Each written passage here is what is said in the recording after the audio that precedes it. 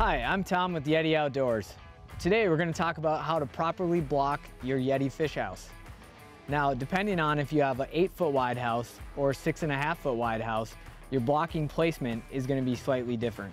Today, we're going to be walking through an 8-foot wide blocking on an 8x21.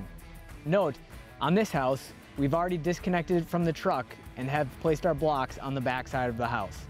Now, let me walk you through how to properly place your blocks. On an 8-foot wide house, you're going to use 4 blocks per side. 1 in the front, 1 on each side of the wheel, and 1 in the rear. You're going to want to make sure you go on the actual structural frame rail, not on your outside skirting.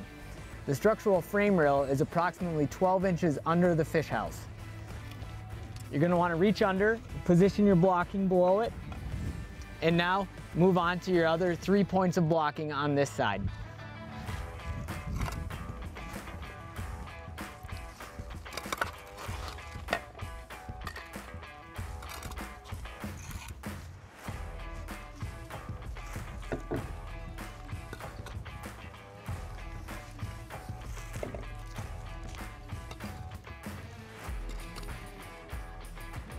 Now that we've put all 8 blocks down around the house, it's time to lower the house. In this case, we have a hydraulic unit, so I'll simply just use the lower all button. Now, while you're dropping it, you're going to want to double check that your blocks are directly lined up with the main frame rail. In this case, we've pre-aligned everything and are confident we're hitting the blocks.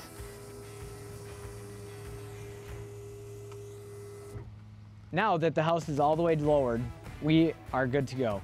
It's important to note that you don't want the house perfectly level when storing it on blocks.